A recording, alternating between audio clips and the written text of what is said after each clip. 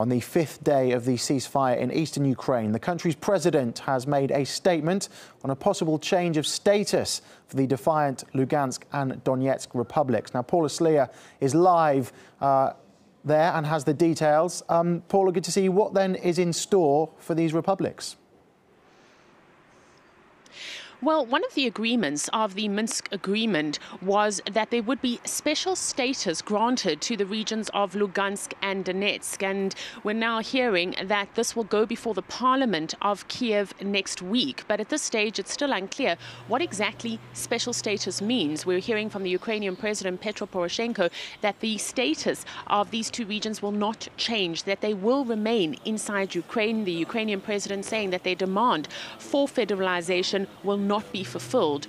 Poroshenko also said that he expects the Organization for Security and Cooperation in Europe to bear the lion's share of making sure that this ceasefire agreement is implemented.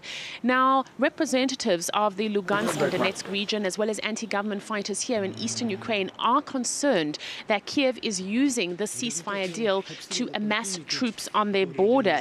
The Ukrainian president did acknowledge that Kiev was relocating its troops in the region, but he has said that this is not for offensive purposes.